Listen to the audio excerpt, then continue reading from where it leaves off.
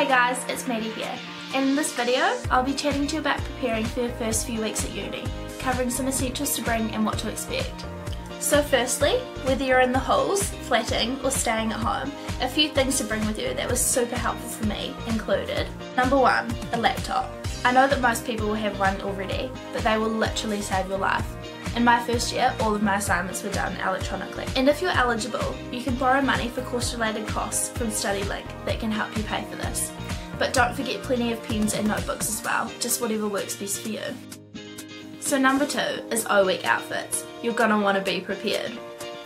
So grab a white sheet for the toga party and some green and gold accessories to embrace your inner Greek.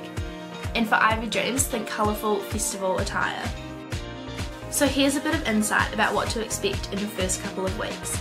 Firstly, you'll get lost. Whether it's walking to lectures or tutorials or just through the library, don't be scared to ask someone.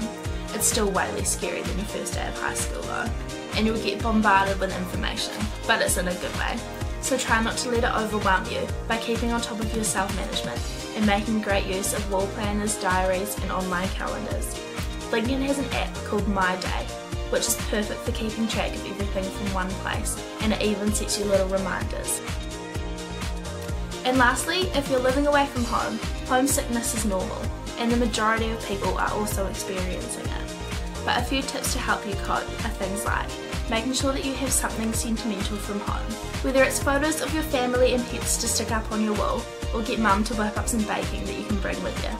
And if you're really struggling, remember that you're a part of the Lincoln Far now, and we have a campus filled with great people that can help you, including amazing counsellors and a wellbeing team. So that's all from me for now guys, get excited for your new adventure to begin.